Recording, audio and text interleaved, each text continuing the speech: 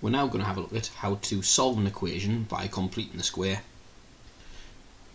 Let's have a look at this exam question here.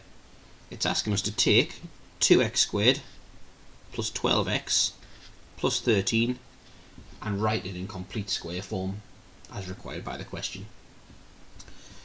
Notice that the x squared has a coefficient of 2, so it's difficult to complete the square for.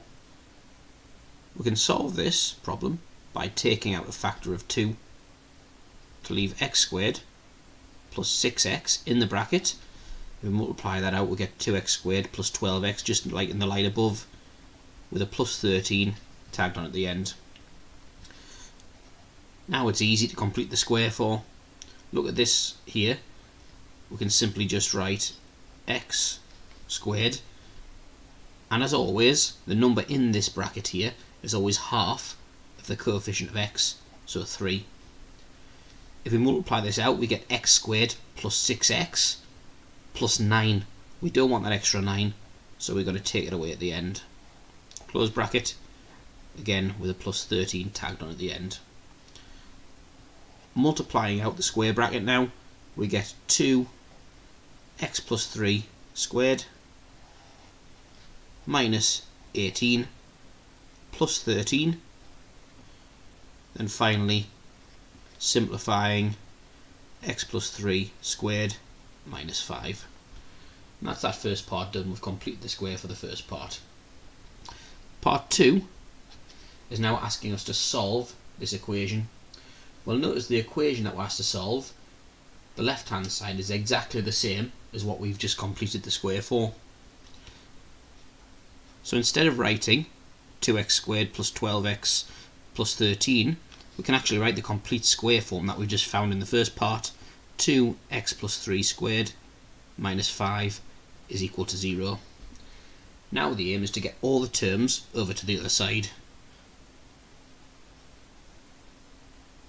2x plus 3 squared equals 5 by adding 5.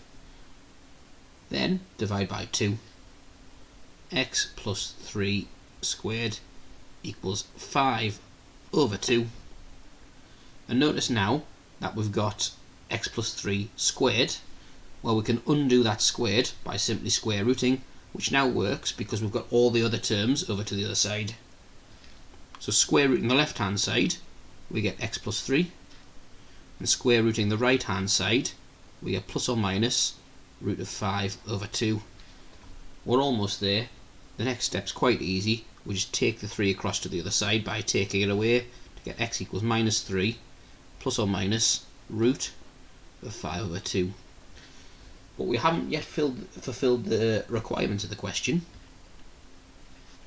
because what it's asking us to do is give the answer in simplified surd form, and this has a surd on the denominator. It's not yet simplified surd form.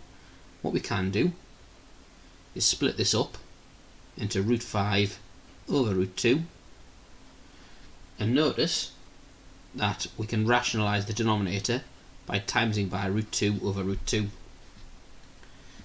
It's then equal to minus 3 plus or minus times in the top, root 5 times root 2 is root 10, and on the bottom root 2 times root 2 is 2.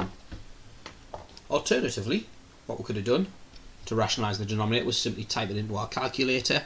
So type in root fraction 5 over 2, press equals to get root 10 over 2, just like in the answer.